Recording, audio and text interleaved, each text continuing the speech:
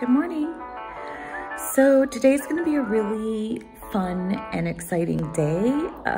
For those of you who have visited the Roman Gather website, in the journal section, I wrote a post about some good apps and programs to use for learning other languages. And one of those programs that I mentioned is called Tandem. I have a friend that I've been speaking to on Tandem for probably a year now.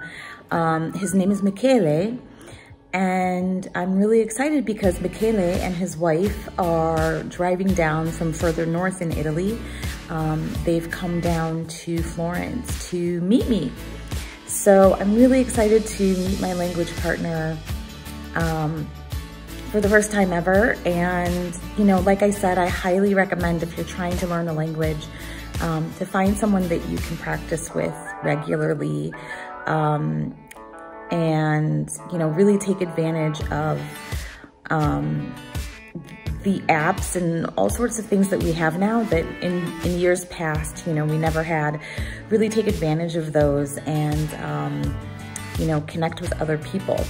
So we're gonna meet up with them. We're actually also moving to a new hotel today.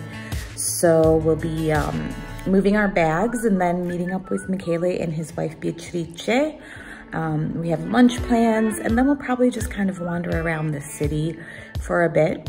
Anne-Marie, unfortunately, is going to be leaving today, so she's gonna join us for lunch and then head back to London. So it's gonna be kind of an easygoing day, spent with good people, and that's always my favorite thing, is to just spend time with good people. So yeah, I'm excited. I'll take you around with me.